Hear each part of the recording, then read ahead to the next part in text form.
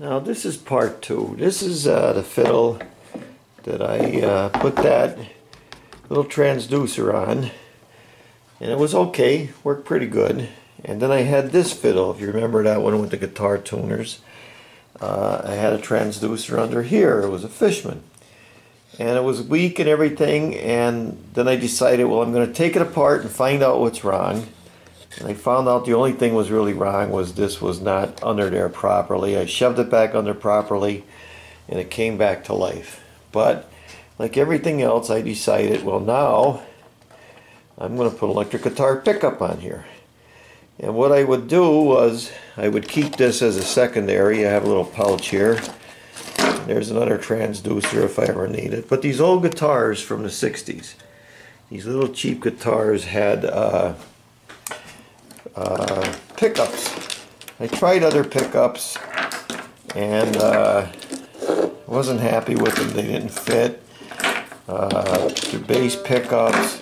But this one, which was an extra one, you see where you just plug it in. It was my emergency pickup. I could tape it to a guitar.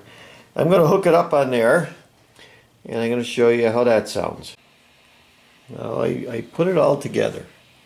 Here is my electric guitar pickup. The wire goes down and it's got to come out of here and it goes into my pod. And here's the ground over there. And I ground it also to this wire, which is going to go around the strings. And then this is the part that goes out, and this is the part that comes in from the pickup. And there's the volume pod operation right there from the pickup. And then right here it goes out, and then this is the ground, and I put the ground, I also solder the ground onto here. And then from there it goes to my output, and I'm going to test my volume pod. Hear it before you set it up. Give it a test. So then I got aluminum duct tape right here, and I put my aluminum duct tape around the whole thing. And that is what's going to shield it. That's what's going to keep all that interference from getting in there and causing the instrument to buzz and hum. So now we got everything shielded, and I don't know if you can hear that, but it's ready to be put into the instrument. And you notice how the hum stopped when I shielded everything. So I put my guitar pickup in. Went over into my volume control, and then it came over here into my output. Now this is the output for my Fishman, my transducer, and this is the output for my electric guitar.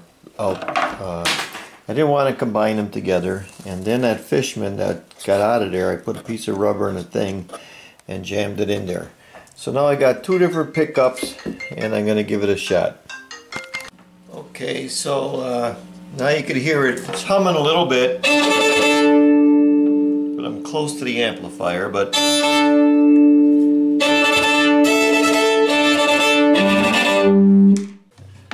now I put it into the Fishman pickup.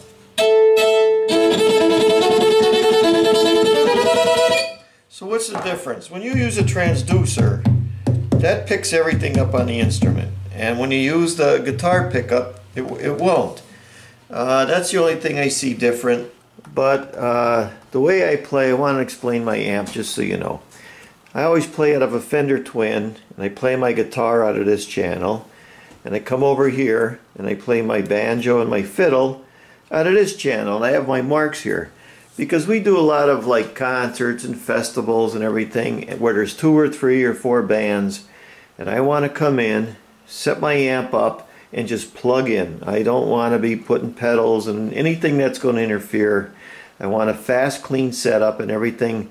And the sound man just puts his microphone right against here, and he could adjust it from where he's at. So that's the way I think, and that's why I do things the way I do.